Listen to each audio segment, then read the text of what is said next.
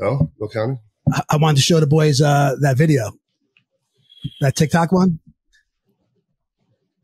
This is just a little recap, guys, of me saying hello to people. Okay. Remember last week? Right? Remember last week? Asking, about saying hello to people? You got a good memory. I barely remember last week. This is me.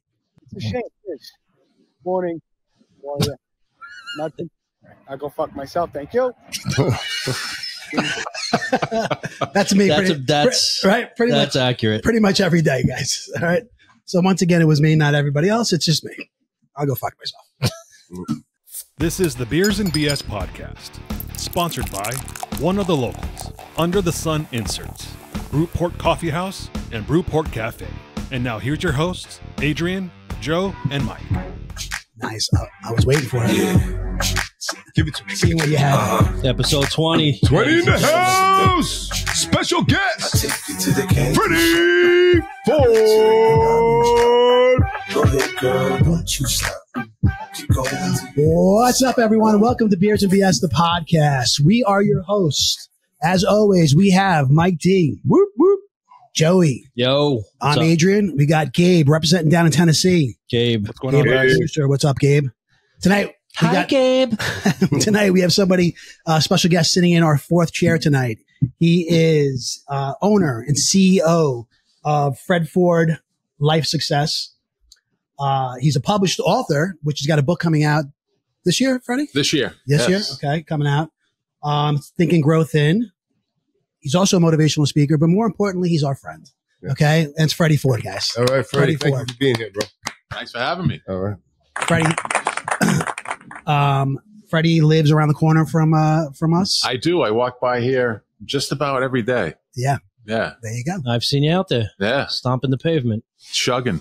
And he has a very interesting story that we're going to get into. And there's a lot of things going on with Freddie. Freddie is a very interesting guy, and he's got his hands in a lot of things. And I think it's very cool, and that's why we wanted to have him on.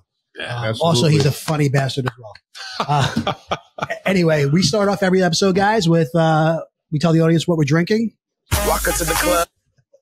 Sorry. Yeah, no problem. You know what we got to do? We got to get a fade out button. I have. You know how you do? Oh, you do? I'm working on it. All right, good. I'm practicing. All right. Maybe 21, guys. Episode 21. We'll have that. Yeah, so we start off every show, tell the audience what we're drinking. That was a nice sound. Yeah. That was a cracker one. Joe, why don't you just get that started? That was me. Yeah? All right. What do you got, buddy? I'm drinking Sam Adams' new product called Sun Cruiser. I've never taken a sip yet. It's about to happen for the first time. This is just hitting the market all over the country. Literally today. It's been unrolled or unraveled. Is that the right word? Yeah. Unveiled. Thank you. Brand new product. It's classic iced tea with vodka. 4.5% alcohol. It's got summer vibes all over this thing, man. Did you get that from your Sam Adams rep? I did. You did? From a friend of the show, Jamie, gave it to me. Yeah. All right. So cheers. Good hookup. Cheers. Michael, what do you got, buddy? So I went with so I was searching for beers and I saw this product and I thought of some people dear to us have gluten allergies and they're very limited what they can drink. Although they can drink what Joey just held up, right? That is a gluten-free product as well. But this is Redbridge. It's Anheuser-Busch came out with a beer that is gluten-free. And so it gives them options, you know what I mean? Nice. The alcohol content's a little low for my tasting, but beggars can't be choosers. Yeah, right? no, but it's funny you say that because usually like the gluten beers that I've experienced, it's kind of high, like six and above. Okay. So that's a little surprising that that's so low. Well, all right. Well, what I got, Freddie is drinking water tonight, right? Yeah, I got a 10-pound Yeti full of water. Yeah. We're in about 2 minutes. We'll tell you. Everybody will know why Freddie's drinking water. Tonight I have. I went back to Montauk, drinking a Montauk Juicy IPA. Nice. I'm a big fan. I love too. I love a lot of the Montauk beers. I drank it several times on the pod. Mm-hmm.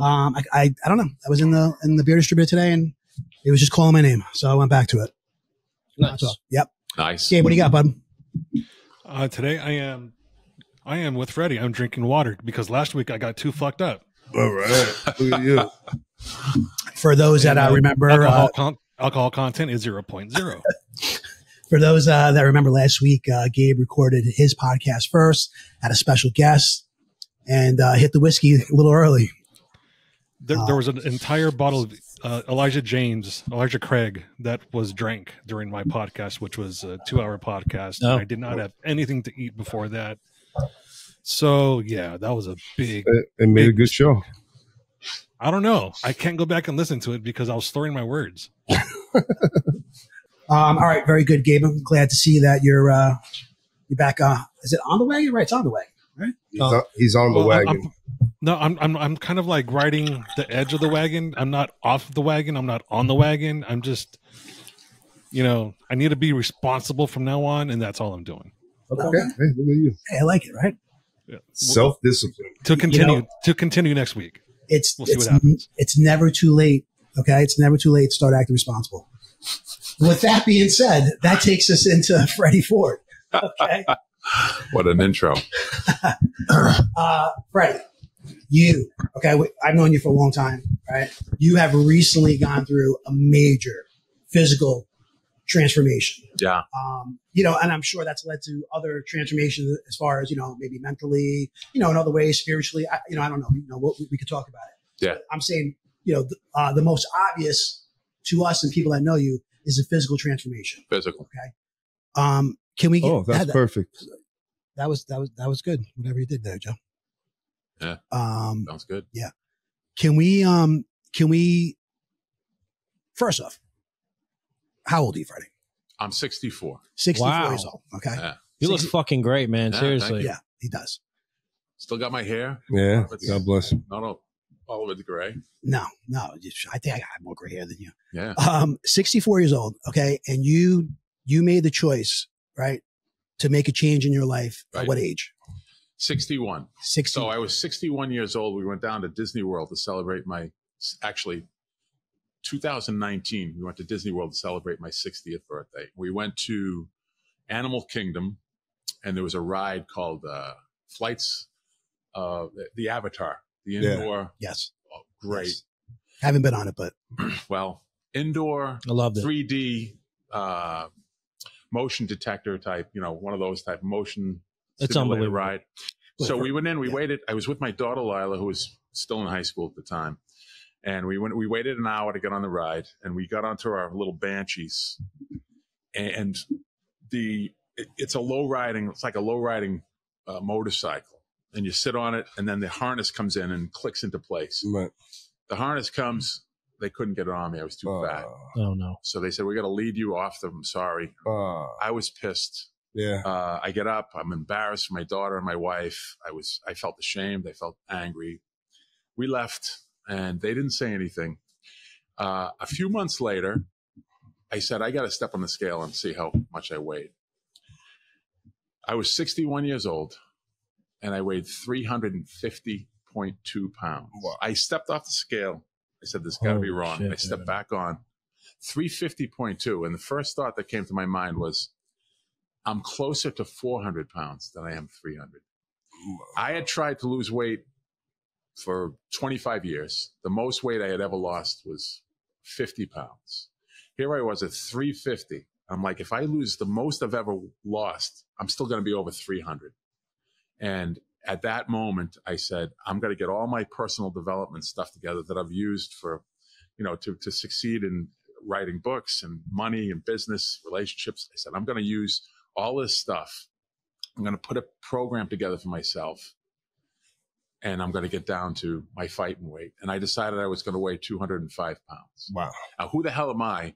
At 61, I'm going to lose 3 times the best I've ever done over 25 years. 150 pounds. 145. 145. And can I ask you why that number? Why 205? Well, I got a picture of myself my senior year of college when I was 205, and I go, that's what I'm going to look like. So I got that picture, and I planted it in my subconscious mind. And I said, that's the image I'm going to look at every day, which I have now for 984 days, not that I'm counting. And I'm going to read the goal. So I got out I read a book called Think and Grow Rich in 1996. Didn't want to read it. It was given to me by a business partner. He said, this is the book you got to read. And all right. I read it. I loved it. And there was a template in that book that showed how to create a goal. So you write down the exact amount of money you're going to have, the date you're going to have it, what you're going to do in exchange for the date, for the goal. And I did that. I wrote it out on an index card, and I read the index card first thing in the morning, last thing at night, for a year and 2 months. I had a year goal, and I went 2 months over, but I manifested a huge goal. I did that 5 or 6 different times during my life. And I decided, why can't I do this with a physical goal?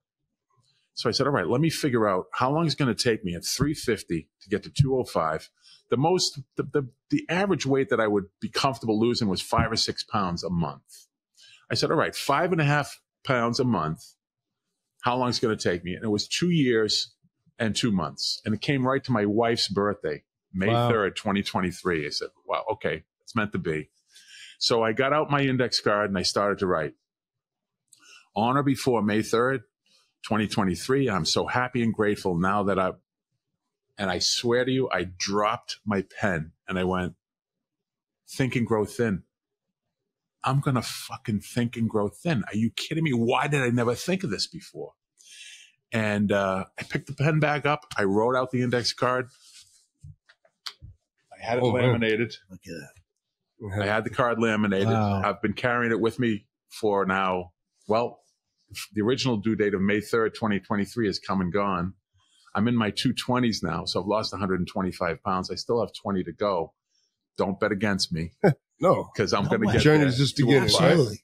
And that was the start of it. I was 61 years old. I have heart disease in my family. I was way overweight. I was embarrassed by that whole episode at the Avatar ride. And I just wrote out a goal and I said, that's it. I'm going to do this. And have you gone back to Disney since? Well, we went back, my wife and I, after I lost 100 pounds. Right. I saw you at the airport that day. Remember that morning? I saw you at the airport. I had lost 100 pounds. I got onto an airplane, and for the first time in 25 years, I was able to not ask the flight attendant for the extender belt, right? I was able to put the regular belt on. I almost cried. We went to the Avatar. We went to the Animal Kingdom. There I am. Can I see that? That's me on the left, when I was 350, and that's me on the right, my wife. Listen, just side note, we'll talk about this after the pod, okay? Yeah. You have to tell me about the deal that your wife made with the devil. Yeah. Okay, the fact that she has looked exactly the same, if not probably better, for over 20 years. Awesome. Okay, it's just amazing. All right, unbelievable. God bless you, buddy. So what we go to Animal Kingdom now. Again, I've lost 100 pounds. It's 3 years later. It's our anniversary, our 30th wedding anniversary. And as we're walking toward Avatar, my wife says, tentatively, "Do you want to go on Avatar?" And I didn't even look at her, and I said, "Yes." Yeah.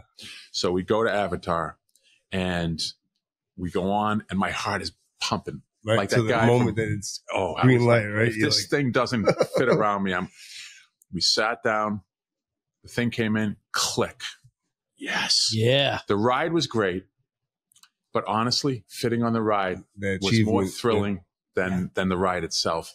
We came off the ride, we took 2 steps outside, and I dropped to my knees and I cried my eyes out. I literally cried from my soul. I didn't realize how much pain and shame and embarrassment I had been carrying around with me for 25 years. And the first thing I did is I texted my daughter and I said, "Lila, I just want to let you know I fit on the Avatar ride and I will never be fat again. No more embarrassment, no more shame." And the cherry to the sundae is she texts back, "Daddy, you never embarrassed me." There you go. Oh, man. And I decided right then and there that for my coaching business, I was going to create a program called Think and Grow Thin. I was going to write a book, Think and Grow Thin. I was going to share that with as many people as I could. Because if I could help people to experience what I experienced when I came off that Avatar ride, that's what I want to do for the rest of my life. And that's really what kind of put the whole thing in motion. Yeah. And you're in the process, right? Think and Grow Thin should be coming out this year? It will be coming out this year. Okay. I have a publisher all lined up. I'm working with a staff of about 8 people. We're going to be doing social media. We're going to be doing paid advertisements. He's going to put me on stages internationally. Sorry, Gabe has your promo up right now. Could you just, this is about the program? Yeah, this is just a short, it's called a video business card, which basically tells, about the program, what I do. I put myself through the program first. So I'm a product of the product. And that's really if you're a coach who has gone through the program that you're coaching, that's the guy you want, or the girl you want, a woman you want. You have to have somebody who knows it, who has internalized it, who's now going to show you how to get through it. There's so many people who are like me, who are in their 50s or 60s, had tried and failed a million times on diets, on that weight loss, weight gain roller coaster, confused about what to eat, tried everything. And I was in that position. I didn't believe I could lose the weight, but then, I said, I'm going to write this down. I am that weight right now. On March 14th, 2021 is when I started.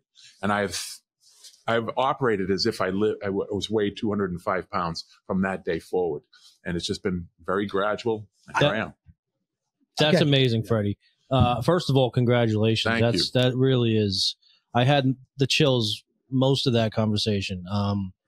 That's really good. So other than how you look, because you look amazing, and I know you were embarrassed on how you look, how do you feel? Oh, I feel. Well, how different do you feel than you did? I feel 3 years ago. It's night and day. I'm lighter on my feet. I sleep better. I have more energy.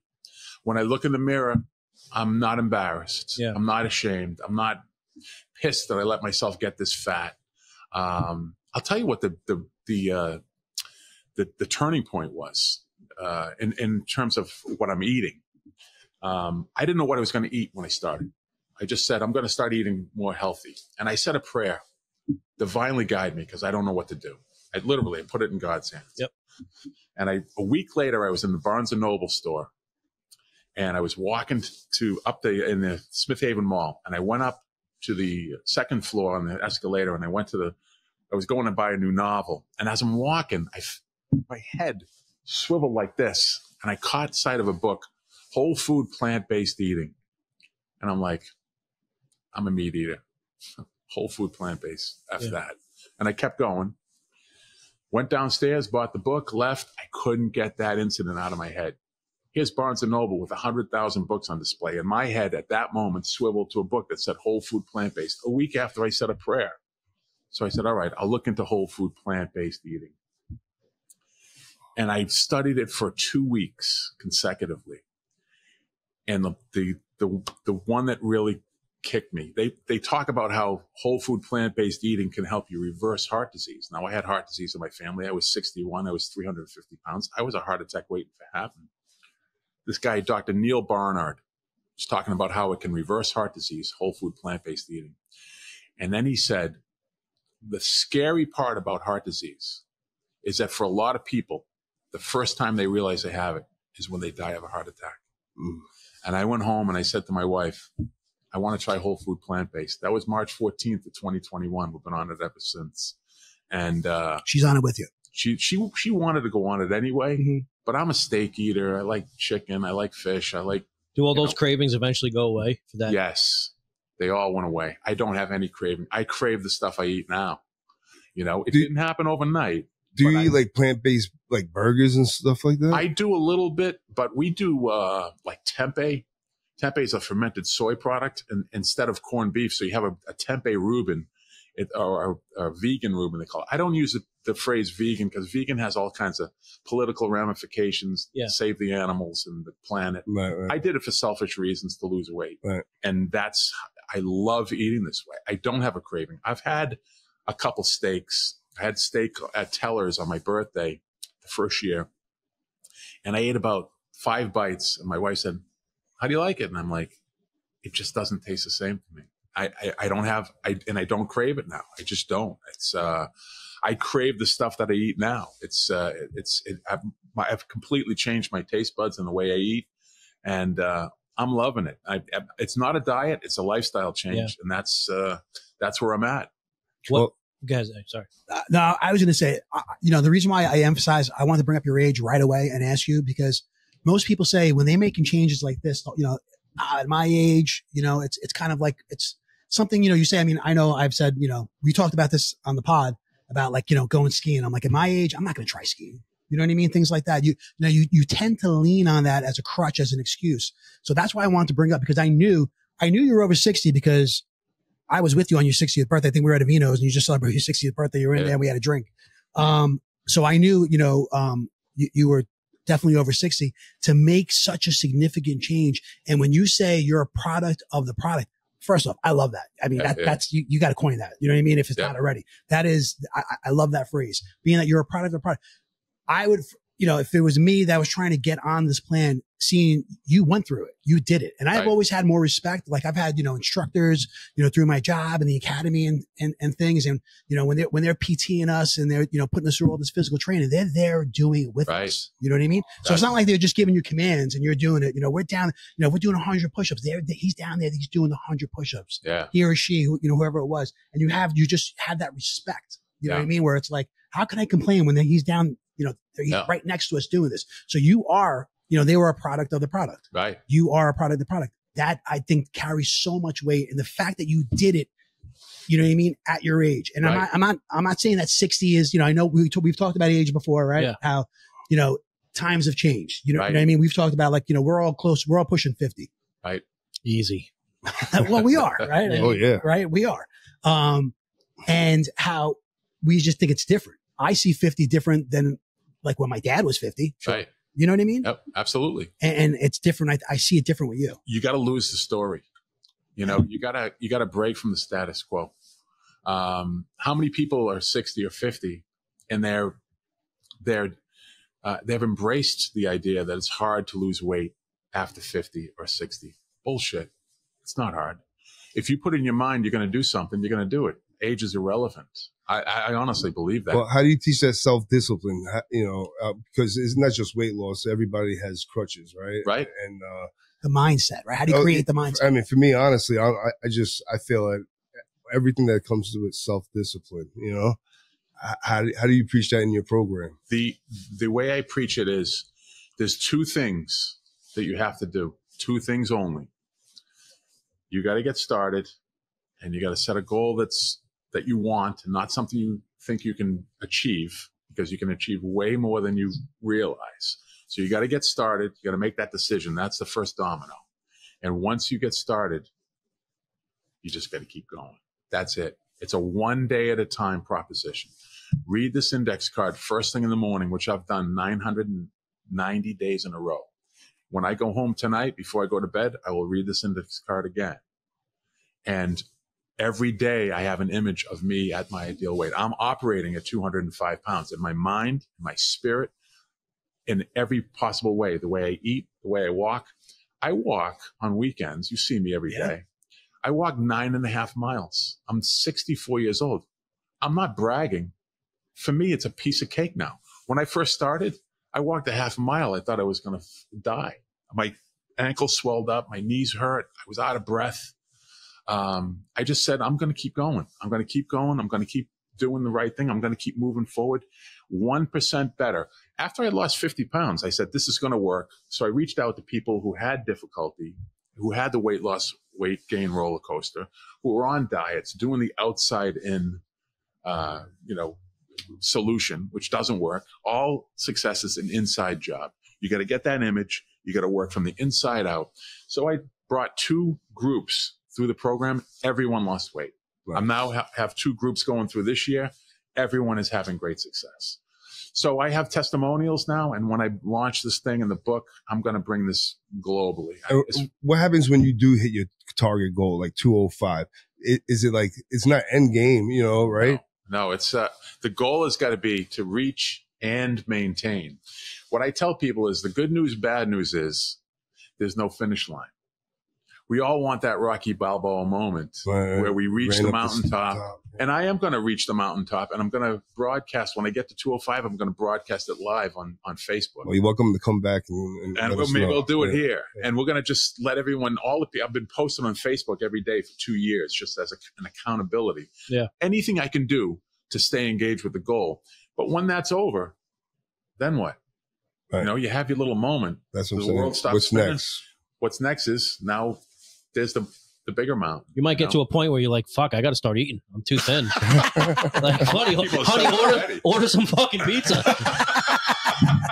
A lot of people have said that already, and I still get a little gut, but I'm happy. If I plateaued right here, I'm at 226. I have 21 pounds to go. I want to get there by May 3rd of this year. I will. If I don't, I'll just keep going. You know, that's what I tell people. When you get to the due date here and you haven't reached there, one thing you got to do. Keep going. Extend. Would you say so? Would you say, I mean, so much of it is mental? 100%. Yeah. 100%. Creating that mindset. Yeah. What the diet companies want you to do is don't think and grow thin. They want you to let them do the thinking for you. Give us your money. Eat the food. You lose the weight. Take a shot once a week and the weight falls off. That's it. Or we'll deliver to your door, or Maria Osmond will give you the smile on her face. You got to do things. You know, it's a whole lifestyle change. It's not just diet. It's not exercise. It's a combination of all kinds of things that involves, it's a holistic approach that involves thought. It involves affirmations. It involves prayer. It involves eating right. It involves mastermind groups, you know, getting people that you can be accountable with. There's a whole program that I put together, and it's very well spelled out in the book. I think the book's going to do really well just because I think there's great value there for people like myself. There's millions of people who are in the same boat, who tried this and tried that and had reached the end of their rope. And we have an obese society. No, let's face it. We have a lot of so you've had a couple groups follow this program, right? Have you had right at this table someone that you've seen like that was pulling back, and what's your approach to try to like reinforce that, you know, they need to stick to the plan? Sometimes I go with tough love with those people because what I tell people is language is declarative in nature. What you say, you're declaring to be true in your life. So when I hear people say, you know, in fact, I'll give you the example. A guy calls me and he says, I've been doing the affirmations, which is just statements of positive, you know, that you want to take root. And I want to talk to you about this positive thinking stuff. You know, can we have a private conversation? I'm thinking positive thinking stuff. Okay. And I can see where this is going. I said, sure. Yeah, we can have a positive thinking conversation. So we got on a Zoom call and I said, what's up? And he says, you know, I'm doing that positive thinking, the affirmations. Every thought I have is positive, and I'm not getting good results. And I said to him, that wasn't a positive thought. But not getting good results, yeah. And he said, oh yeah. I said, understand this. Expectation is thought. If your expectation is no matter what I do, no matter how many positive things I do, I'm not going to get results. Guess what? You're creating that negative. Reality. Yeah. Your expectation is what's driving the lack of result. I said, forget about saying that stuff. Start saying, I'm getting great results. Everything I do works. The universe is behind me, is complicit with my goal. I am moving forward at the right pace. I'm arriving at the mountaintop in the perfect time, in the perfect way. You know, and he said, okay. And he got off the call. He's down to one. He was at 280. He's at 191. Wow. He's a pound away from his goal. Wow. And a lot of it was his mental attitude. He realized in that one conversation, you're right. Expectation is thought. I never thought of it that way. We become what we think about. And I've been expecting to fail, even with this program. And that kind of shifted him around. Freddie, throughout your journey, right? Did you reach any point, month or week, where you weren't losing weight and you had to do something different to reignite the weight loss? Several times.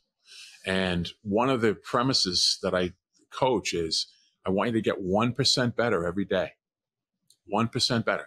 And when you plateau, if you're doing the same thing and you're getting the same result, you got to up your game. You got to either walk a little longer or maybe change your diet a little bit or start doing affirmation, whatever it happens to be. I plateaued recently, and I was plateaued for a good maybe 3 weeks. I started looking into, I actually did a visualization. I do visualization sometimes, and I just get into a very quiet meditative state. And I just put out to the universe, I'm plateauing. I need an idea. I just sit there and I wait. And honestly, I got the idea intermittent fasting is a big thing now. So I'm like, all right, let me look into intermittent fasting. That's where you have a window Mm-hmm. So it's called time restricted eating, and looked into it, and there was healthy ways. So I went on a 18-6 intermittent fast where I eat for a 6-hour window from 7:30 a.m. to 1:30 p.m. and then I don't eat for 18 hours. And I had no problem with it. And boom, I lost 4.8 pounds 1 week. I lost 5.6 pounds. I was right back. So yeah, I've done that a number of times. And when you're committing long term, you have to understand it's not one thing or two things. It's a process that you have to be completely engaged in. And you have to understand that if you are discouraging, if you're allowing yourself to be discouraged, that's on you. Yeah. You know, stop telling the story. Stop saying I'm discouraged. Say I'm encouraged. I'm doing what I have to do. Boom. I'm sorry. No, okay. Any idea how I could lose 65 in 3 weeks? Yeah, you cut off both your legs. I got a vacation. There you go. So like that kind of rolls into like, I have a question, here, like, so what were some of the challenges or setbacks that in hindsight played a crucial role in your personal development? So like, would that be one of them? Yeah. You know what I mean? Where it's like you plateaued. Yeah. So plateauing. I think one of the one person you have to defeat in this is the one looking back at the mirror. Your ego is going to encourage you to quit every single day, and that has happened. Yeah, the rationalization in your brain is what do you have leading up to this? I had 25 years of failed attempts. So my ego, my learned self, my conditioned self was like, why even bothering? I actually picked up a book when I first started. The first day, someone said, Bright Line Eating. This is the book. I lost 45 pounds. A great book. Oh, great. Page 3 of the book, I was going to go on the Bright Lines diet. Page 3 of the book said, of the people trying to get obese, 99% will fail, literally. 99. There's a 99% failure rate. And that is true. If you do research, 99% of people who are overweight or obese trying to get thin will fail. I closed the book. Christ. I put the book down, and honest to God, I closed my eyes. I imagined myself across from God, and I said, I am a 1%er, but I don't know what to do. I'm confused. I'm confused with nutrition. I'm confused what to do. I'm praying for divine guidance. And I swear to you, that prayer has been answered 150 different ways and continues to be answered. You have to make a commitment, and you have to know that commitment is 100%. There's no such thing as partly committed. You're either committed or you're not committed. I made a commitment that day. I've had a lot of bad days. I tell people also, when you walk, they said, how do you do the walking? How did you develop a love for walking? I said, I didn't. I don't want to go out any single day. I want to resist that walk every single day. I see you in the rain. Me too. I see you in the snow. see you around. I see you in, I'm saying, melting away. Windy, freezing out. I see you. Going. Yeah. I'm going. And I don't feel like going every single day. I don't even think you wear rain gear in the rain, do you? I do. Oh. I wore this. My daughter bought this for me, so I told her I would wear it. But there's a guy wrote a little white paper in 1940, Albert Ian Gray. It's called the Common Denominator of Success. And basically what he's saying is the common denominator of success is successful people are willing to turn into habits those things that unsuccessful people don't feel like doing. And what he didn't write there is successful people don't like doing them either. I don't feel like going for a walk in the morning. I'd rather be laying in bed with my wife. Yeah. But I get up at 4 o'clock. I do my thing, my prayers and my visualization. I do a little writing. I put my gear on and out I go. And how early are you? So you're walking that early? I'm walking at 5:45. Okay. I walk on the weekdays. I walk from 5:45. I walk for a little over an hour and a half. So I walk 5.2 miles on weekdays, Monday through Friday. Then on Saturday and Sunday, I walk 9.5 miles. See, all right. I'm sorry. That's right. And I walked 359 days in 2023. Wow. God bless. Every day except for Saturday. I walked like 45 days and I thought I fucking crushed it. You did. Yeah, you did though, Joe. You did. No, being serious. Don't sell yourself short. That's, I walked today 3 miles. You're getting at it. That's good. So that's what I want to ask you. Like, how do you structure your day to maintain a healthy work-life balance? Like, do you have a morning routine? Yeah. You know I do a morning routine. I do. I wake up between 4 and 4:30. I spend time in prayer for about 20 minutes to a half hour. I visualize every single day. And what I do when I visualize is I insert myself in a picture that I want to live into. So I told you about the extender belt when I went on that plane. I did that visualization 50 times, where I would walk onto the ramp, get onto the plane, hear all the clicking and the stale air and hear all that sounds, get onto the seat and put that thing on. I visualized that 50 times. And when it actually happened in my physical universe, I was like, I almost cried. I almost did. Now I visualize getting to the mountaintop, doing my way in live on Facebook. I've done that 150 times. When I actually do that, I'm sure I'm going to lose it. I also do, all kinds of other visuals. So every single day I visualize something that I want to live into. And then I do some kind of writing usually. And then about 5:45, I get bundled up and out the door I go. That's my morning ritual. I do more before the sun rises than I used to do in a whole day, literally. Yeah. And now I go to work. I have business. I have a lot of things going on. By the end of the day, I'm pretty shot. But then I read this before I go to bed. Were you always a spiritual person, or yeah, just kind of okay? I was always spiritual. I should say I was religious for a long period of time, and now I'm spiritual. I don't so much as follow religion closely as I understand the God within me, and I that's what I'm trying to be. I'm trying to allow God greater access to my life, my mind, my work, my creativity. And, I do believe in prayer, but I believe prayer is sitting there quietly and allowing God to talk to you too. It's not petitioning God for, God, I need this, God, I need that. So I'm much more spiritual now than I was 15, 20 years ago. Okay. And Think and Grow Thin, right, is not your first self-motivational book, or right? It's my first book of that nature. I had a daily email that I send out called Our Daily Fred. I did that for 15 years. It came out Monday through Friday, 6:00 in the morning. It would be an excerpt from one of the books I've studied, and then my thoughts on it, which I called my Freditorial. There you go. And people, I have That's awesome. 1,200 subscribers from 9 different countries. And the stories I tell about, the 2 stories I tell about that, the troops in Iraq, there was a troop in Iraq that would read Our Daily Fred every morning before they started their war.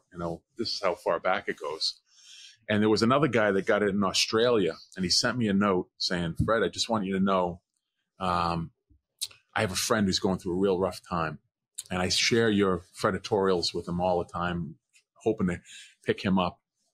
I'm forwarding an email that he sent to me. And the email basically said, Mike, I was going to commit suicide today before I got this Daily Fred. And I read this thing. Get the fuck out of here. I swear to God. And I got a chill, and I cried, and I did that for 15 years. I just stopped this year because I'm writing the book. I'm going to start Daily Fred back up again, because I have people call me saying, hey, where's the Daily Fred? I'm like, hey, I did it for 15 years, 5 days a week. I wrote 3,500 newsletters. I'm taking a little hiatus to write a book. I'll get back to it. Yeah. Obviously having an impact, though. Fred, do you happen to record live sporting events still? TiVo. Adrian records everything on his VCR. These guys break my chops. I record things. All right. If I'm out, listen, all right. If I'm out and I'm going to miss the game, I record the game. Yeah. You know what I mean? I don't know how to do it. I go home and I watch it. I don't know why is it such an issue. Sorry. I just want to see if anybody else is doing it. That's all. All right, Freddie. Were there any influential people or mentors who guided you during the early stages? Oh, yeah. Bob Proctor. You ever see The Secret? The movie The Secret? No. Okay, the movie The Secret, which has been seen by 100 million people. It's this huge thing. It's basically about the law of attraction. Okay, and someone came to our house, one of my wife's relatives, and said, you got to watch this. I thought of you when I watched this movie. I'm like, oh, okay. So I watched it, and I saw Bob Proctor, among others, for the first time. I'd never seen this guy before. The following day, I'm looking for motivational quotes, and I see Bob Proctor's looking for motivational speakers. I'm like, what? I never heard of this guy before. I see him on The Secret. Now he's looking for Well, make a long story short, I went down and trained to become one of Bob Proctor's motivational speakers. And while we were down there, we were allowed a week of training. There was 1 hour where 3 or 4 training consultants at a time went into a private office, and we got a chance to speak to Bob Proctor. And he says, "You have answers, I have questions. Who has a question?" And I said, "I got a question." He said, "Fred, what's your question?" I said, "How do I become a superstar in motivational speaking in this business?" And without hesitating, he said, "The first thing you have to do is become a superstar here. If you know what a superstar looks like, you will be a superstar." And that was 2008. And when I was putting together this, I'm thinking, what else do I have to do? And I went, I got to get an image. And I got the image of me as a senior in college. And I got a picture of that, put it on my computer, and I look at that picture every single day as if I'm looking in the mirror. I got the image that I'm now living into. So he was definitely a big mentor of mine, and all the people I trained with at Life Success. And he's dead now, Bob Proctor, but I've gone back to that material time and time again, and I study it like nobody's business, and now I'm coaching it. And that helps me to see people, and I'm coaching, getting the result. That's what lifts me up. That's why I do the business. Nice. So just so everyone knows, I've taken the same approach that Fred has. Back in 2012, I started my journey to weight loss. In 2010, I bought a Jeep. And as a lot of people know, when you buy a Jeep, you go somewhere into the mountains and you hike for a little bit to do some sightseeing. I was just over 300 pounds at the time. We came back from a walk and I was just winded. I almost didn't make it back to the Jeep. I was like, my chest was hurting, just couldn't do it. So a friend of mine was getting married the next year, and I put out a challenge to him. I said, I know you want to lose weight for the wedding. Let's go on. Let's do a challenge. We called it The Biggest Loser at the time. There was that TV show, so we kind of did the same thing. And I took the same mindset. I'm going to beat him. I'm going to beat him, and then I'm going to beat these other guys that are in this contest. I'm going to win this thing. We had $100 on the line, and it wasn't about the money for me. Right. It was just, I'm going to beat them. That's my goal, because I don't want to lose. I hate losing. Motivation. Yeah. So I beat them. I won the contest, and I told myself I needed to keep going because I didn't reach my goal yet. So the following year, I found out about the Rock and Roll Marathon, and there was a 5K, 10K, and a full marathon that you can run. And I said, I'm going to run the 10K. I said, I could probably do the 5K easily. I'm going to challenge myself with the 10K. So for a good 9 months, every single day, I would run 3 to 5 miles. And then once a month, I would run a full 10K. How many miles I just did that? 6. I can't remember exactly, but it's right? Okay. Yeah, it's around 6 miles. Yeah. And I finally ran that 10K, and that was my goal. And awesome. I ran it. Gabe, do you feel comfortable? Do you want to share with everybody how much weight you've lost since your heaviest? The heaviest I ever was at the time was just about 309. I started the weight loss journey around 298. I got back down to 215 from the 298. I've gained some back during COVID. I'm using that as an excuse just because we didn't go anywhere, but it's still my fault.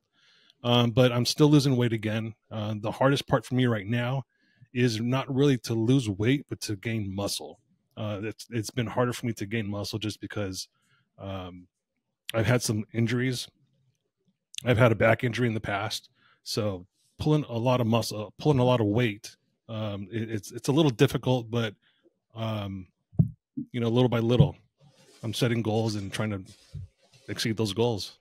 Good for you, buddy. Keep it up. Awesome. Seriously, that's impressive. Fantastic. You should be proud. Absolutely. With that, so as of today, okay, being like where you are physically, all right, has your hobbies or your bucket list, has that changed at all? Because, like for example, you got on that ride. Yep. You know what I mean? That you couldn't do that before. Are there other things like that? The only thing, well, it's a big thing. I want to get on stages worldwide. I want to get in front of thousands of people all Change the their time lives. and just help people to understand they can do this. It's not too late. If you're 60 or 50 or whatever your age, and if you've tried a million times and failed at everything, guess what? So did I. I want to get in front of as many people as possible. The publisher that's going to publish my book, they call it Bestseller Publishing. They guarantee international best-selling status, and they put you on 4 major stages worldwide as part of the package. I can't wait. Bring it on, man. So I don't think I would have ever aspired to do that, even though I can do public speaking, because I wasn't happy with how I looked. But now I'm happy with how I look. When I put a shirt and a tie and a suit on, I'm fit. I look good. I'm credible. And behind me, you're going to see those before and after pictures that you showed here. Mm-hmm. This is not Photoshopped. Yeah. I was that fat. Well, I mean, like, you know, I've known you for 25 years. You know what I mean? I've witnessed it. Yeah. You know? You should just walk on these stages fucking naked, bro. Fuck it. Strut. Boom. The human tripod. There you go. No, I mean, Freddie, I'm telling you, man, it is seriously, I can't even, I don't know of a bigger word, like, you know, like than impressive. Yeah. You know what I mean? It really, really is. Like I said, knowing you for so long and, to seeing where you come in, but like watching you. I mean, I feel like I've watched this transformation. I've had a front row seat. You walk past my house every single day. You know what I mean? And how many times, you know, we stopped and talked, and I don't even want something, you know, I know you got your headphones on. Sometimes it's just a wave because I don't want to stop your flow, man. I don't want to interrupt you, but then, you know, I'll run into you at the restaurant. I'll run into you here and there and stuff. And it's just, you know, you came to my house on 4th of July, you know, it's just impressive. Yeah. That's well, you know, thank you. I appreciate that. And the thing is, like I said, there's no finish line. So when I get to 205, then what? If I put the weight all back on, which most people do, 99%ers, what's the use? I went through 3.5 years to put the weight back on.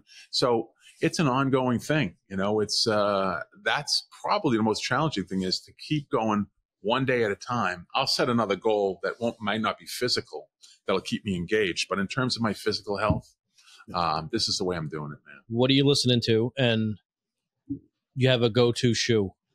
I don't have a go-to shoe. What I'm listening to, I have a playlist of 300 or so songs. So you're listening to music? I listen to music, but for the first 2 hours of my walk, I express gratitude. Now, people say, gratitude? Yeah, gratitude's big. Well, how can you express gratitude for 2 hours? I'm like, think of anything in your life that you're grateful for. For example, my wife. So I say, thank you. I'm grateful for my wife. I'm grateful for her humble spirit. I'm grateful for her, the love. I'm grateful for our friendship.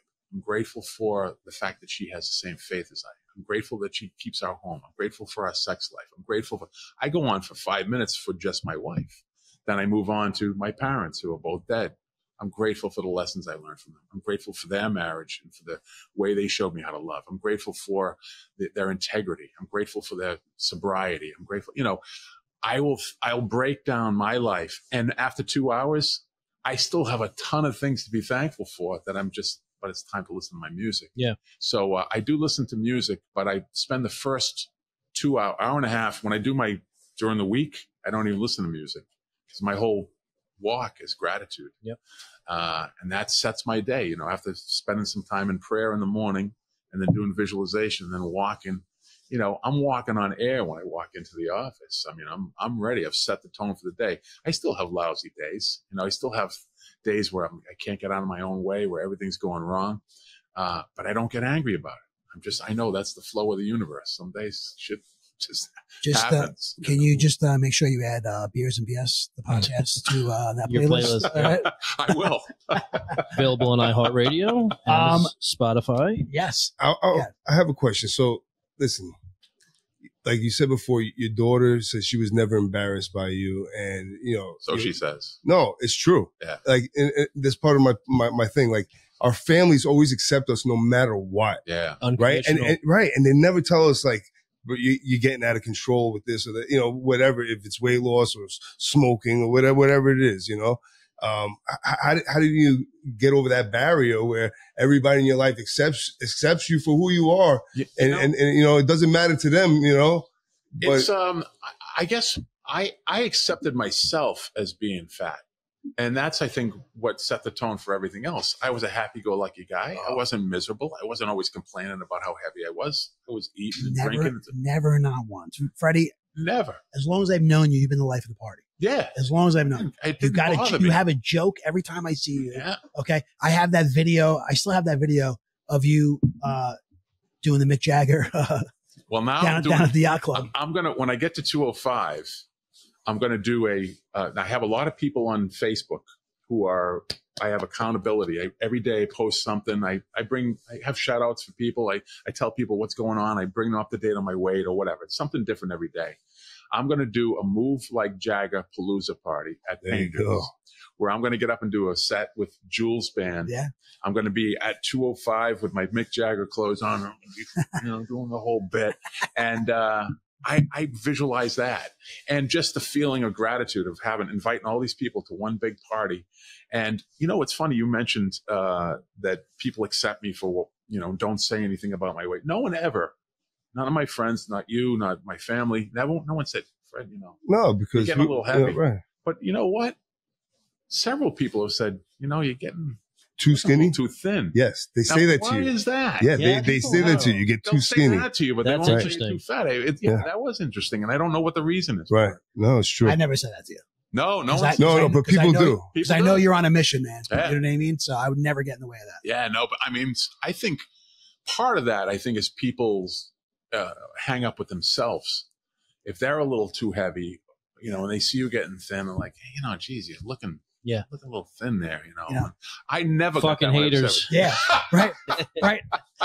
Freddie's skinnier than me now, right? I have an idea. Freddie, I have an idea. Pump the brakes, buddy. Pump the brakes. You have an idea? Yeah, I have an idea. Oh, Gabe. Gabe. Sorry, Gabe. Yeah. All right. How about this? Around the room over here. We have oh my God, right there. We have a Beers and BS weight loss challenge. We bring back Freddie, let's say November 1st, and we talk about our weight loss journey. Oh, wow. I'm in. Let's go. Let's do it.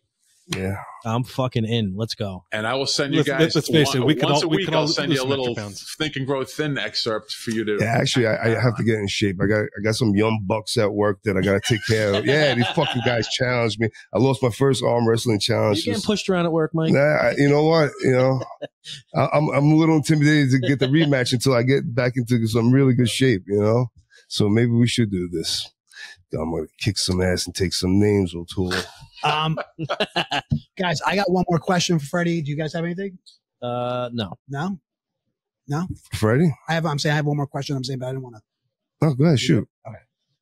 So, what is the biggest? Well, hold on. I'm just joking. Go ahead. What is the biggest, most important life lesson you've learned that you like to pass on to others? From Think and Grow Thin? Yes. The number one life lesson is if it's to be, it's up to me. You got to take ownership of your result. You can't be putting it on other people. You can't be expecting the diet or the gym to. If it's to be, it's up to me. Take ownership of your result right now. Make the decision, and then just keep going. That was a life lesson that I learned a long time ago with business and other things. Writing a book. Took me 9 years to write my first novel. I just kept going. I didn't believe one bad draft after another, and finally I had a really good book, and boom, it got published. I never did it with a health goal, and I basically took that tact. If it's to be, it's up to me. I got to take ownership of my result. I don't care that 50 pounds was the most I ever lost. I'm going to lose 145 now. I don't know how. I just know that today I'm going to do that. I'm going to live that way. And I've been doing that for over 3 years now. And that's the life lesson, the takeaway that I had from this particular journey. Your plan, even past 205, is to continually like get positively better. Impact the lives of others. Absolutely. I'm gonna get out there, and at the age of 65, when a lot of people are getting to retire, I'm just getting started. As Al Pacino said in that movie where he's the blind guy. Sensible one. Yeah. Sit down. You're done. No, I'm just getting warmed up. Nice. That's going to be me, doing the speaking and stuff, for the rest of my life. I'm retiring from my full-time job in November, and I'm just going to hit the ground running. Awesome. You're an inspiration, seriously. Thank you. I mean, Appreciate I struggle that. with my weight a little bit, and your story is very inspiring. Seriously. Yeah, thank you. Appreciate that.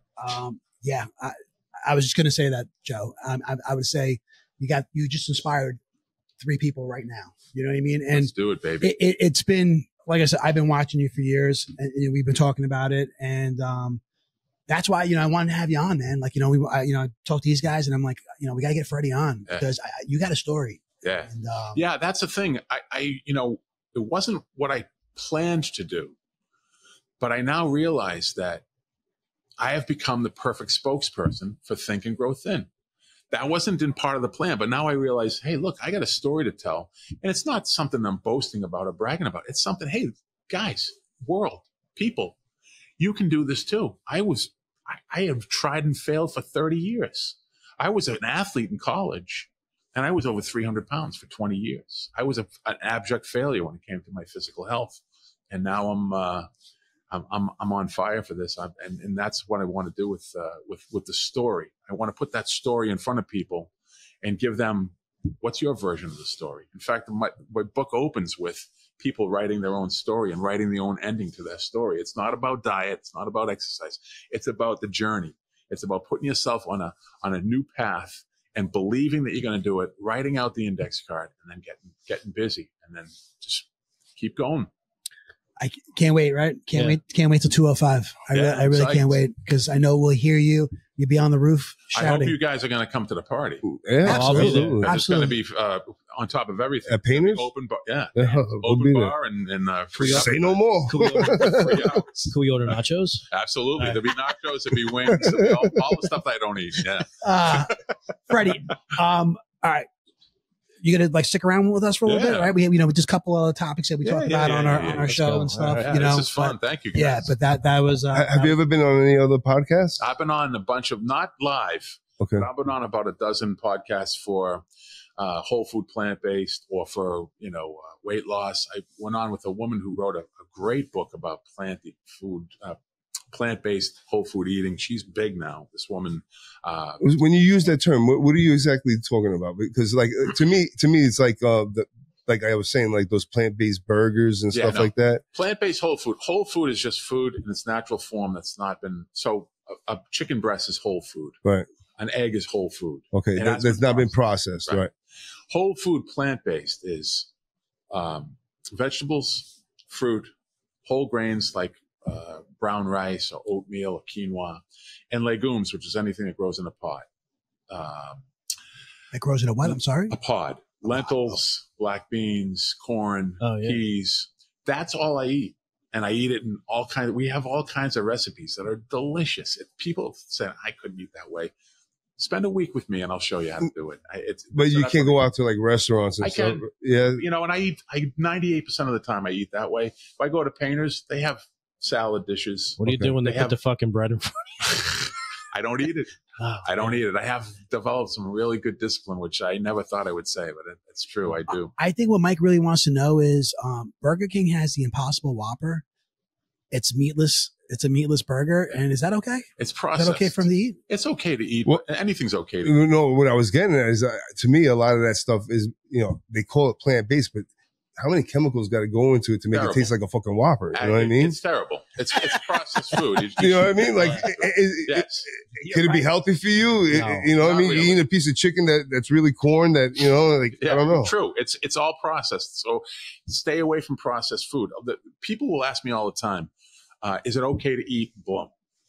And the answer to that question every single time is compared to what? Like they'll say, is it okay to eat eggs? Compared to the manufactured sausage that's on the plate next to it, yeah, eggs are a good choice. Compared to a bowl of berries, not even close. Learn the food profile of the foods you're eating, and then you can make an informed decision every day. And that's really where kind of I'm at. Information is power. Nutrition IQ. Always, right? Knowledge is power. Always power. Right? And do you find, honestly, eating like that, is it more expensive than less expensive? Less expensive. We order from Whole Foods a couple times, a month, and we get all this. If you look at my pantry and my refrigerator and my freezer, it's all healthy, whole food, plant-based. We got no processed crap. We get no ice cream. We get no animal products, no eggs. I mean, eggs are okay. You know, I eat, once in a while I'll have an omelet or an egg. I'll have some chicken once in a while. 98% of the time I'm eating this food and I love it. And that's what I crave. That was nuts? I eat nuts. Yeah, I eat walnuts and almonds primarily. Oh, love them both. And they're the healthiest nuts you can eat. I eat seeds every day. I eat flaxseed every single day. In like a shake or just by the handful? My oatmeal. So my breakfast every morning is oatmeal with flaxseed, nuts, oat milk, and berries or some kind of fruit. Sometimes I'll have mango fruit. Sometimes I'll have berries. Sometimes have a side of grapefruit. But I'll have fruit. I'll have oatmeal. You eat after the walk or before? After. Yeah. And it's a portion that's made for someone on a diet. Right? No, it's not. I have a double portion of oatmeal. Okay. But it's only 390 calories. It's got all kinds of fiber in it. It's delicious. I don't eat any egg sandwiches anymore. I don't eat bagels or white bread. I've taken white flour out of my diet. There's a lot of different things with the diet that have evolved and changed. And a lot of that is raising your nutrition IQ. Just looking at this nutritionfacts.org. I go on every day and say, okay, let me look at, chicken wings. How bad are they? They're bad. I don't eat them anymore. And I don't eat any deep fried food because of the trans fats. What's a trans fat? I know all that stuff now. And I encourage people, if you really want to take ownership of your result and you really want to take control of your health, find out what it is you're putting in your body, and then you can make a decision. Is it a more expensive way to eat? No, it's less expensive because we have all these ingredients that are, very affordable, way more affordable than chicken and beef and all this foods that's gone sky high. It's sugar. You know, we have a really good budget. We plan the meal, all of our meals on Sunday night. So I have a whole week. Any pastas in there? I do chickpea pasta. I don't use white pasta anymore. I do chickpea pasta, and it's delicious. And look at the nutrition profile side by side. Whole different ball game. Just check. I thought maybe see if Joey was going to fucking faint. His face got red, boy. He's like, what do you mean no pasta? You're crossing the line with chickpea pasta. Yeah. He's like, listen, you can take a lot of things away from me, but you're not taking away pizza or pasta. No, that's right? good. That's good. That's fine. Hey, everyone's different. So, and I tell people, everyone in my program has a different eating plan, but they're basically adhering to what I'm talking about. Will we see some kind of some form of what you eat in the book? Oh, yeah. Okay. Yeah. But I'm also telling in the book that everyone's different. Your tastes are different. You have your life to live. I have mine. I'm not telling you what to eat. I'm just learning this. 3 years into it, I'm just learning. But I do know that, if you're going to eat a lot of processed food, you're not going to be healthy. If you eat a lot of saturated fat, you're not going to be healthy. Keep it real food. Keep it simple. And clean your environment, clean your house. If it's in your house, it's in your mouth. That's the rule of thumb. And the whole motto is, I used to live to eat, and now I eat to live. Mm. That's the bottom line. Have you ever spoke to someone who lives down the street for an hour on the phone? No. No. Who's that, you? No. That would be me again. I'm sorry, Adrian. Apparently there's some underlying feelings you have. Okay? No, I just think it's funny. Yeah. Do you talk to your friends on the phone at all? No. No. Yeah. Yes. He keeps it real. I called Adrian this week because I knew he wouldn't want to text me, so I called him instead. Wow. How long did he keep you on the line there? An hour. I think we talked for like a good 20 minutes. He tried getting on the phone a couple of times, and I'm like, hey, so what are you doing? I dragged it out a little bit longer. So once again, you guys probably, to the audience, you probably heard me say this on this pod at least 20 times. This is episode 20. I guess it's me. Right. I guess it's Congratulations, guys. Yeah. That 20 episodes on a podcast. That should be a new segment, I guess. Great. I guess it's me. That seems every segment. It seems like I guess it's me. What are you gonna do? All right, Freddie. So speaking of that, right? You're talking about weight loss, your weight loss journey and stuff. I guess we're signing onto this, right? We're gonna do a little challenge. We'll talk about this, I guess, off, we'll iron out the details off air and bring it back up in the future and stuff. All right. So I ran into, a situation, when it came to weight. Okay. My own weight. I got a wedding to go to this Friday. Okay. So I've known about it, but I got a suit. It's been sitting in the closet, for quite a long time. And I'm just like, all right, I'll just wear the suit. You know what I mean? So I'll call it 10 days ago, right? About a week and a half ago, I should probably try this on. So I thought it fit. I was trying to get back into the suit. I'm like, let me try it on. No good. I mean, I can't even say it fit me like a wet When's suit. the last time you wore the suit? Like when I got the suit, a couple years ago. Okay. Part of it is, I put on a little muscle, put on some size, so I have a little trouble there. Mm-hmm. But the pants don't fit either. Okay, so it doesn't fit. And I was like, shit, what am I gonna do? This wedding is like next Friday, meaning this Friday. Mm. And so I start scrambling and stuff, and I actually ordered a suit. Men's Warehouse? No. I tried it on and it fits. I mean, it's a little, I had to get it altered and stuff. And You ordered a suit online? Yeah. Really? Yeah. That's rolling the dice. Yeah, for sure. Dude, I kind of panicked. Yeah. I'm like panic mode. So I'm having it altered, and I got to say, it looks pretty good. Nice. It looks pretty good. I'm happy with it. Spandex works in crazy ways. Thank God. But it is definitely a wake up call, because I'm like, I now have this like nice suit sitting in the closet that just doesn't fit me, and I got to do something about it. I got to get back into that suit. Yeah. So that might be my, you sit there and you look at your image. Yeah. You know what I mean? On the refrigerator, View 205.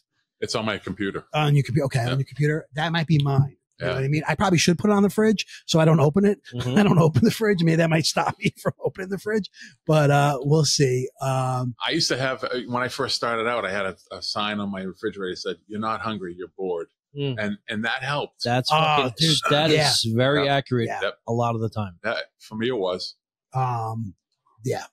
That's I've definitely eaten so many times just from being bored. Because to fill the time. The show's over. There's another show coming up. So you go, what can we get? Leftovers. Whatever. Yeah, I'm going to heat up a frozen pizza because I got nothing else. I've said this before. For me, was cereal. Next cereal. I'm like, fucking big bowl of cereal.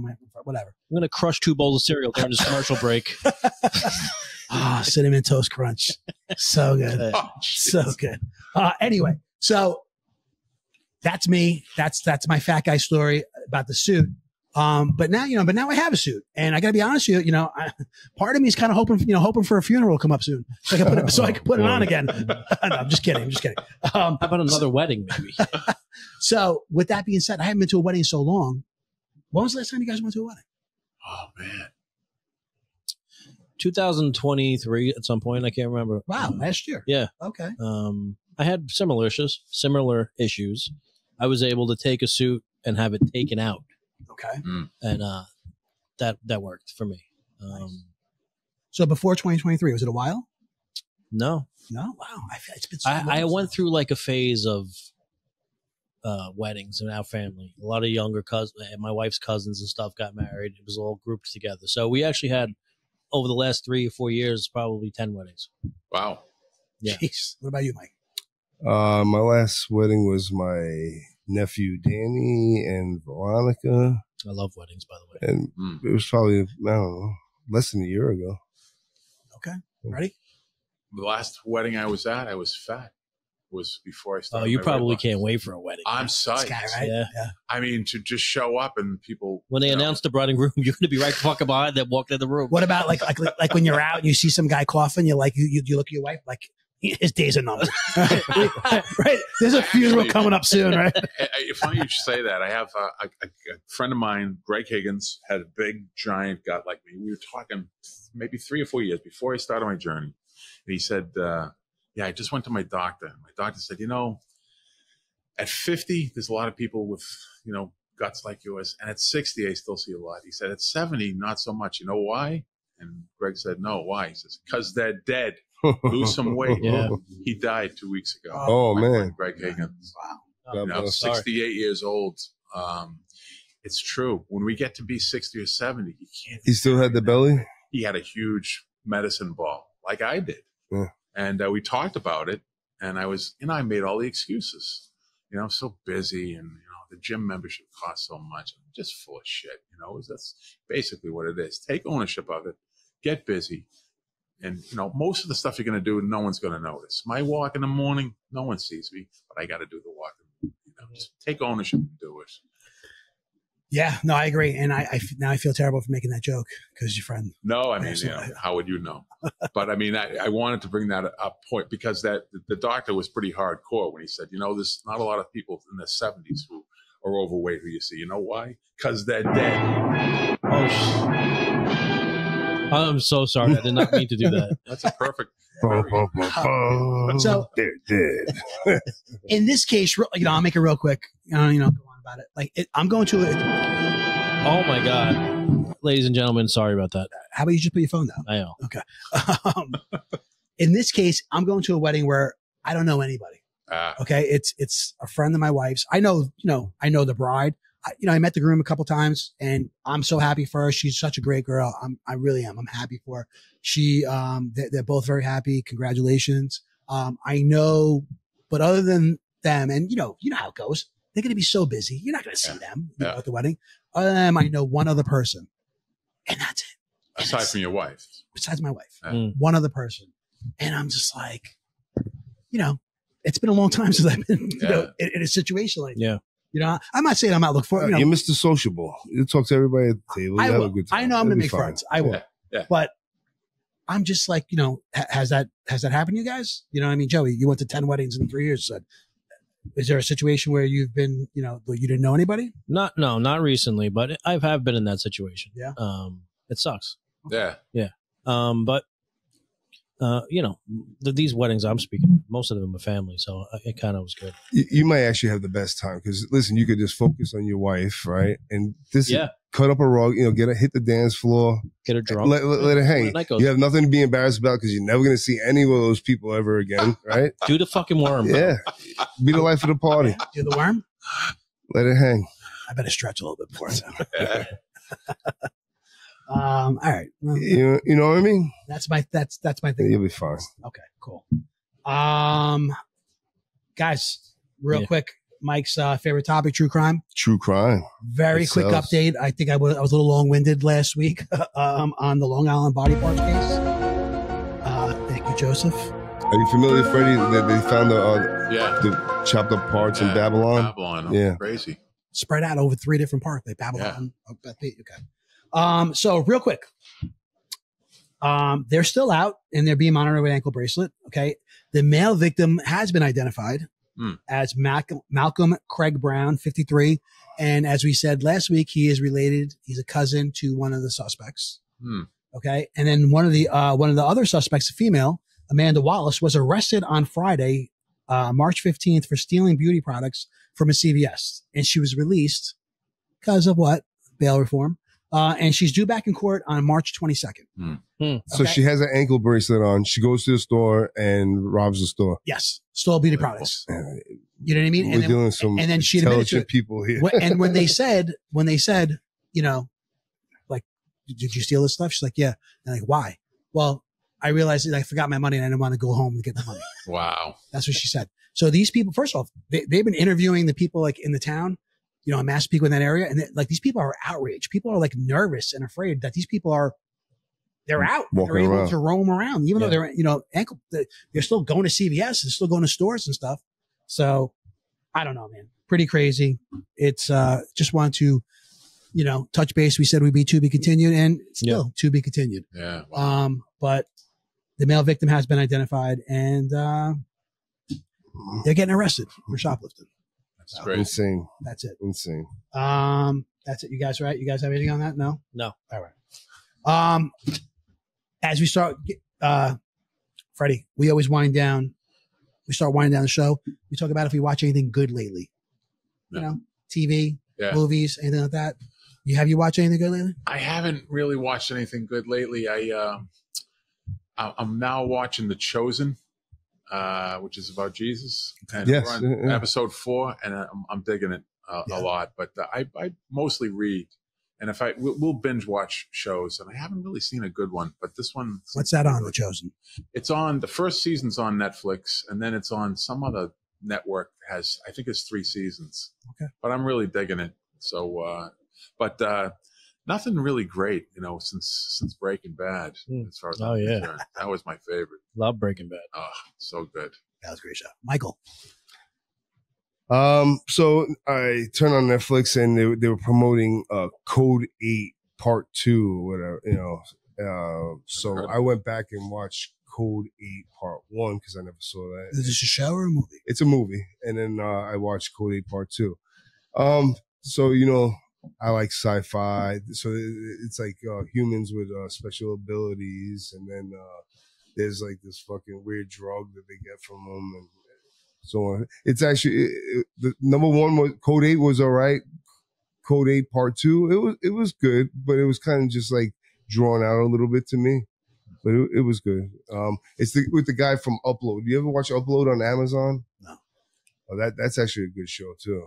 You never saw that? No, I never did either. I never heard of it. I never heard of either of those. Yeah. So Code 8 or basically what happens is in Upload, he passes away, but before he passes away, his girlfriend has his head chopped off and brain put into the cyberverse, and he lives like in this digital heaven, basically. It's like this rich person's fucking idea of heaven. It's pretty wild. True story? Yeah, true story. Yeah. Listen, we get a lot of our future from movies and stuff. Here we go. Gabe's got it up here right now. Here we go. Which one is this? Upload. Upload. All right. Yeah, Upload is good. You should definitely check that out. And you said that's on Amazon? Yeah, Upload is on Amazon. Code 8, he's a guy from Code 8. The movie was all right. It was good. So they have Code 8 and Code 8 Part 2. Yeah. Joseph, what about you?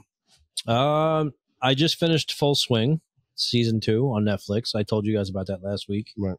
Awesome. I don't know if anybody started it yet, but it really is really Never good. heard of that either. It's behind the scenes of professional golfers. Wow. Really how the tournaments work and how they get from tournament to tournament and just the camaraderie that they have. It's really good. Yeah. I recommend it. I'm I not a would big like to golfer watch at all. that. Yeah, I am. But are you really? I like to golf, and I would enjoy that. Yeah. I haven't heard of it. Yeah, there's 2 seasons. I would definitely check that out. Will do. Just started The Gentleman though on Netflix. Oh yeah. Is that any good? I just finished that. Yeah, me too, Gabe. I'm 2 episodes in and I'm hooked. Really? It is so good. Yeah. It is so good. I was just going to ask you, Gabe, what do you got? Yeah, The Gentleman, absolutely. We binge watched that the last 2 days, and we finished Nice. it in 2 days. Yeah. It looks funny. Is it funny? No. It's funny. No, it's funny. It's funny? I haven't. Yeah. laughed yet. No, it's funny. So you It's need to not like a understand. comedy. You need to understand British humor. That's why. Oh. So it's really quick witted. It's Guy Ritchie, so a lot of it is going to be innuendos. Yeah, I mean, there's funny things that happen, but I wouldn't call it a comedy by any No, means. it's not a comedy. Yeah. No, definitely not. Is it like brothers or something like that? And This guy inherits. This is what I've seen. 2 brothers inherited, or is it No, one. Okay. One guy thought he was getting it. okay? He didn't. That's kind of Who I find him funny. yeah. I Yes, find him funny. He's got a quirky personality. Yeah. They inherit what, a business? No, like Estate? they're a duke. Okay. Yeah. Yeah. So, this takes place in England. The Gentleman. The Gentleman. It's good. It's I'm a lord, are you? Yeah. It is. Yeah, I own property in Europe, and by title, I'm really a lord. I'm not Mr. Michael DeAngelis. I'm Lord Michael DeAngelis.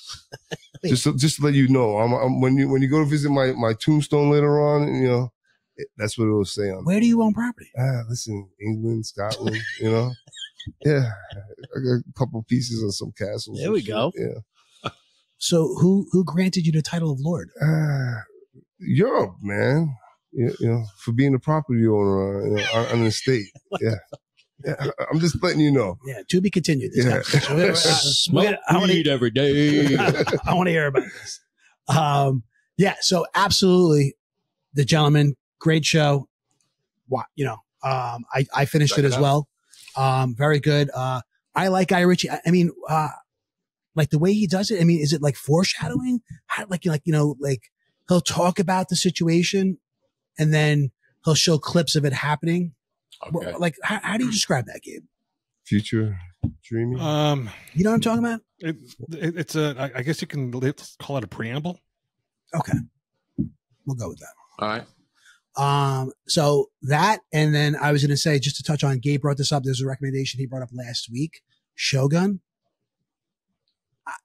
One of the best shows I've ever watched. Really? Wow. Dude, I tried to start watching, and it was the part that you had to read. I couldn't find I did what Gabe did. The English dub where did you find that? on Hulu. On Hulu? Yeah. All Go right. to the episodes. It's called That's an old one, isn't it? No, Shogun. It just came out now. Oh, but okay. It's 1600 Japan. Right. It's so well done.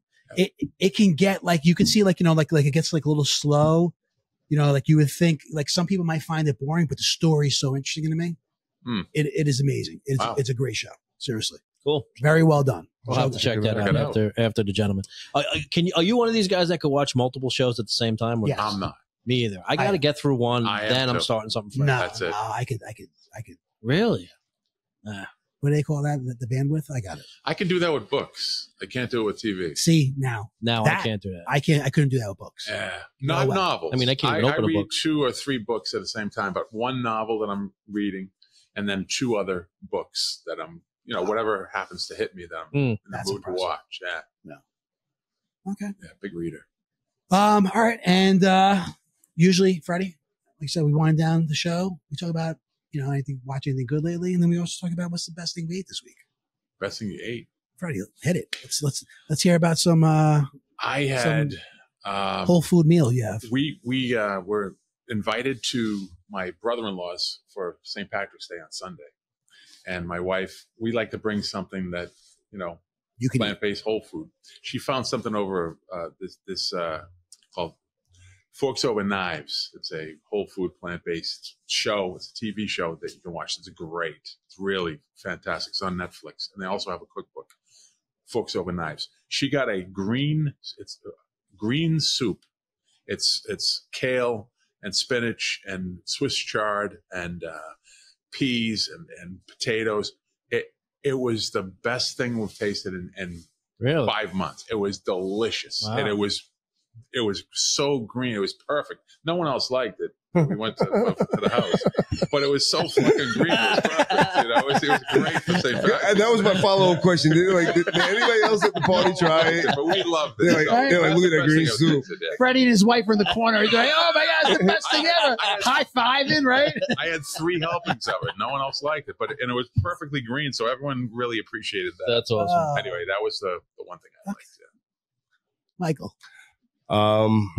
So I should say my mother's corned beef and cabbage that she cooked, and it was delicious, the bomb. But I actually went out to dinner a couple of days before that with my mother and my wife to La Volpe. And, I like it. Yeah, Santa St. Rich's. Yeah. Great place. And I had the it's the black squid oh yeah, linguine with the clams, clams and mussels. Good. Yeah, That sounds fucking delicious. Yeah, it was I've had it. definitely delicious. Yeah. I definitely recommend it. If anybody's This is the second time Mike has brought this restaurant up. You like this place? I've been there 25 times. Always a great meal. So the pizza place in the front of it is called Anton's, Right. which I enjoy. I never tried the pizza. Yeah. Really? Very good. Regular pie? I haven't had the regular there. I get some like a chicken parm slice or something like that, Okay. but very, very good. I have not had a slice of pizza in 3 years. Wow. Or a hot dog. You can't make That's like crazy. cauliflower Hot dogs pizza or can something? go fuck themselves. Yeah, hot I can dogs never are eat a rough. hot dog and I'll be fine. Yeah. Cauliflower pizza? No, we eat cauliflower. We eat buffalo cauliflower in the air cooker. Okay. It's all kinds of crazy good stuff that we're eating now. But You ever like have a midnight snack or no? no, I've all my bad habits are pretty much over. Yeah. For now. I mean, it's one day at a time. I mean, I wake up to go pee and I'm like, fuck, I'll take a handful of popcorn. Why not? I'm passing it. Joey, what's the best thing you ate this week? Dude, I've never been to IHOP before until 2 nights ago. Oh, wow. Breakfast Yeah. for dinner up there. Yeah. It hit really good, man. I Wow. got the biggest thing on the menu, and it did not disappoint. It was like the Wow. Hungry Man. or What'd you something. get? I got eggs, bacon, fake sausage, French fries, toast, and a short stack. Wow. Nice. It was inside my window, so I let it rip. There you go. nice. Good. You got to try that blueberry pancakes over Good? there. Oh my god. Really? Oh my god. Gabe, what about you, bub? So I went and got my compound bow restrung for hunting season this God, year. we saw that thing, Gabe. You got to put a picture of that thing up. Okay. Yeah, I don't have Amazing. one readily available. Actually, but just I'll put take it it and go shoot something right now. But on the way back, we stopped at this Irish pub. It's called London's, and I had the patty melt for Ooh. St. Patrick's Day, and it was phenomenal. It's one of the best Wow. patty melts I've had in a long time. Nice. Perfect. Very cool. Very cool. Myself, I got two things. Okay. And they were both on the same day. All right. Sunday, my wife got up and decided to make chocolate chip banana pancakes Oh man. for the house. Nice. Okay. With some sausage links. And I just haven't had that in a long time. And it was fantastic. Fantastic. How many did you eat? Pancakes? Yeah. Three Okay. pancakes. Yeah. That didn't help you get in the suit. No, Freddie. You got to set those goals. Yeah. No. You got to start on a Monday. Freddie. There was nothing I could do about But it. this, all right? is, this That is ship part of my is sailed. problem. I think our loved ones are part of the Yeah. problem, man. No question. You know what I mean? And we, Making of course, we banana blame chocolate chip pancakes. My kids. You know, what are you doing? Hold on. She can't eat them. That's right. So she's just fattening you up. You know what I mean? Like, here you go. Here you go. I'm going to eat this walnuts and raisins over here, but you enjoy these Your wife chocolate can't. chip. Your You wife said can't eat two them. things. She can't eat them because of her allergy. You said two things. Yes, and the other same day. Actually, we got together. The three of us got together, and you know what? I meant to send Gabe that picture. I don't have a picture. Sorry, I'm gluten free. No. The three of us, we got together. We were at, we went here to the local brewery and we hung out, went to Vino's and stuff.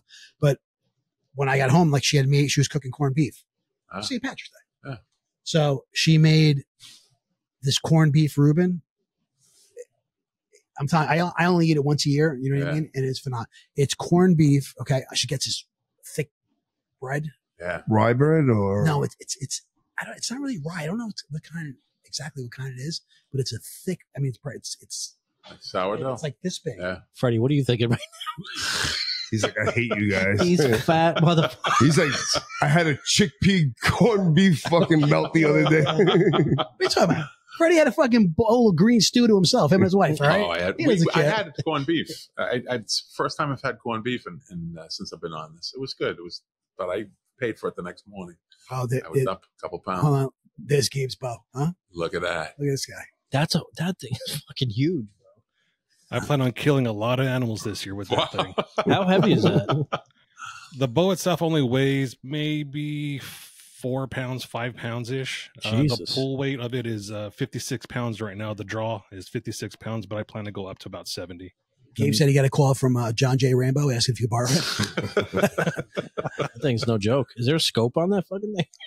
Yeah, there's a sight on it. It's a 5-pin sight. Best thing I ate this week, Gabe.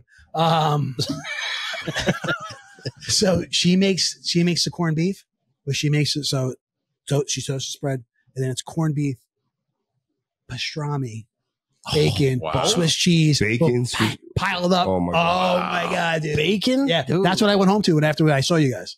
Did she eat that too? No. Oh yeah, no. She'll eat on just different bread. Yeah. Good for you, bro. That sounds delicious. It was phenomenal. Swiss cheese? Swiss cheese.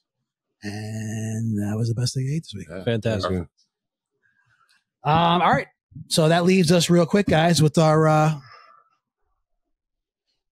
Brew Crew email. Brew Crew email. You get email?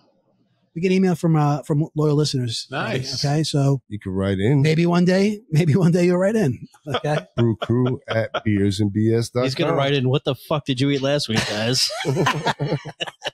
You can live vicariously through us.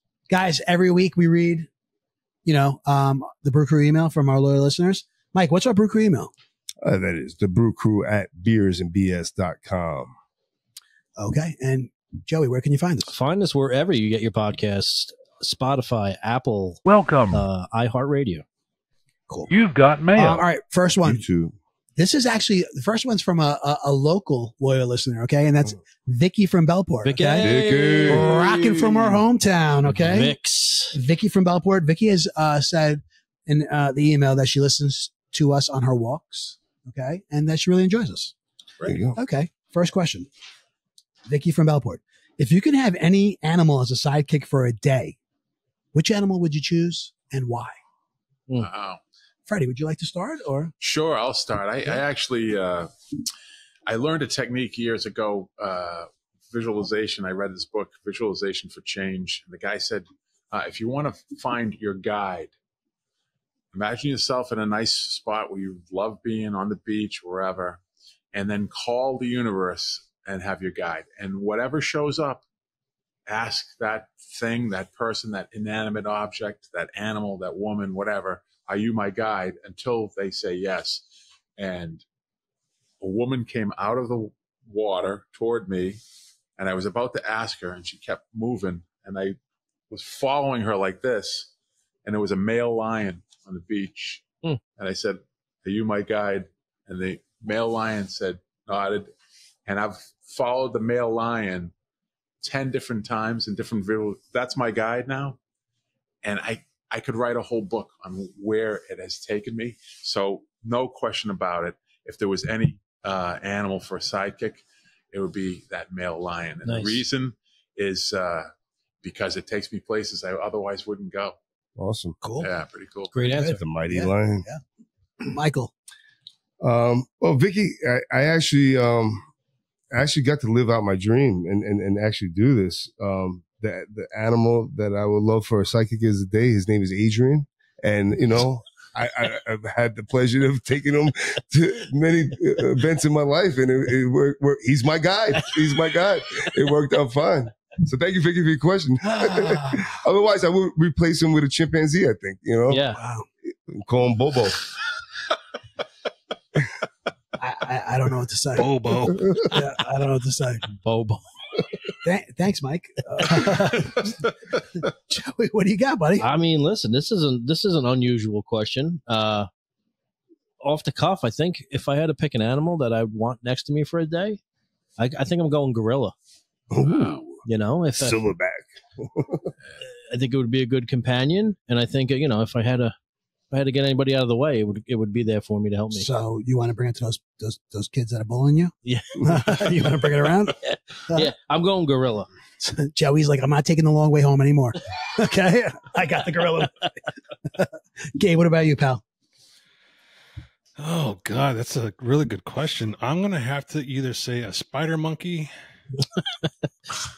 or I'll bring my dog that passed away a couple of years back. I'd bring him back to life. Yeah. Oh, there you go. I almost said my dog. Nice. For me, Freddie, I'm with you, buddy. I'm going to lion. Lion. Okay. Lion. Not for the same story. Okay. But I would want to put a saddle on this thing and ride it like fucking He-Man did. Yeah. Okay. Yeah. Green Tiger, right? What was it? Yeah. What was the tiger? I forget the tiger's name, but that's what I picture. Yeah. And I picture riding that thing through town. Battlecat. Yeah. Battlecat. There you go. Good job, Gabe. Did you look that up, Gabe, or you knew that? No, I always knew that. Wow. I love that cartoon. And yeah, I know it wasn't a lion. I know it was a tiger, but yeah, I'd put a saddle on and be a lion. Yeah. I'd ride that thing through town. Yeah. Cool. That's why. So great question, Vicky from Bellport. Once again, our hometown. Thanks for writing in, Vic. Vicky, keep listening. We appreciate it. Guys, I got one more. Freddie, this one's from Barbara from Mastic. Yeah. So there it is. How much is that? $1,700? No, what's Australian AUD? dollars? Yeah. Oh, Australian. Okay. Our last one is from our most loyal listener. Okay. Hi, Barb. Barb writes in every week. Okay. Nice. And that's Barbara from Mastic. All right. Hi, Barb. Hey, Barb. Barbara from Mastic writes, if you can uninvent one thing in the world just to see what chaos would ensue, what would it be? I'm going to change direction. I'm going to start with Joseph. I mean, I'm going to go with the obvious here, and I think cell phones. Cell phones. Okay. Very good. I agree. That was one of mine, and I absolutely think it would cause chaos. Yeah. I was thinking internet. It's on the same level. Yep. Yeah. Same level. That's what I was thinking. Freddie? I'm going a little deeper. I'm saying electricity. Whoa. If we could uninvent electricity. Yeah. See the chaos. Absolute chaos. Yeah, absolutely right. Yeah. You imagine. That would be more chaotic than no now, cell phone. Yeah. We've lived in a world without a cell phones and internet. You know what I mean? Yeah. We haven't lived in a world. In our day, Yeah. we didn't have PCs when I first started doing appraisals. We were on typewriters, but electricity, man, rubbing those sticks together for a little heat. Mm-hmm. Yeah.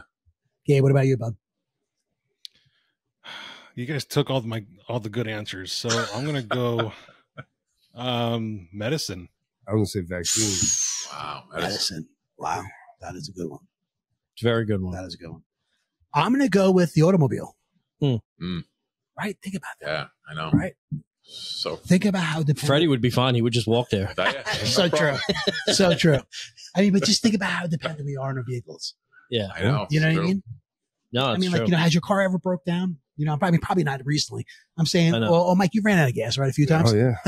Right. Recently. Just think of how much time you spend in your car. Too. Yeah. It's true. That's you be riding on a horse or you're lying. Yeah. Or a train. Or you're lying. All right, cool. Barbara from Astic, Thanks, as Barbara. always, great question. Barb. Great, Barb. And that's how we wrap things up. Freddie, real quick, go through your plugs. Let's promote what you got coming up. I if anyone's interested in having me bring into their organization, to their company, give me a call or get in touch. You don't have to give your cell phone number, but where you're, get in touch with you guys. Okay. Get in touch with me if they want to have me into their organization for a little lunch and learn, a little speak. I'll come in. I'm happy to do that. Okay. Yeah, the book will be out soon, and I'll be promoting it. But for now, I'm hanging tough, and with my day gig writing. Yep. And I'll be out promoting this stuff. So thanks for the opportunity. But if people want to bring me in, no charge. I'll come in, give a little rah-rah speech, get them Think and Grow Fit or Think and Grow Thin, whatever. I'm happy to do that. I do that a lot with companies. Have them get in touch with Beers and BS, and they'll get in touch with me. Awesome. Seriously, Freddie, we thank you so much. Thank you, Freddie. You are truly an inspiration. It is so impressive, the change you have made and what you have done, what you have accomplished. Appreciate that. I had a lot of fun today here, guys, and got a great gig here. So thank you. This was a lot of fun. Thank you. It was. Thank you for spending absolutely. So guys, be on the lookout for Think and Grow Thin. The book should be coming out sometime this year. By the end of the year. Yep. Okay. And then also Fred Ford Life Success. Yep. Right. Yep. Come back and follow us and keep listening. And you guys got anything else before we go? Episode 20 in the books. Whoop, whoop. 20. Right. We appreciate it, guys. Have a great night. Freddie, thank you so much. All right. Cheers. Peace. Get home safe.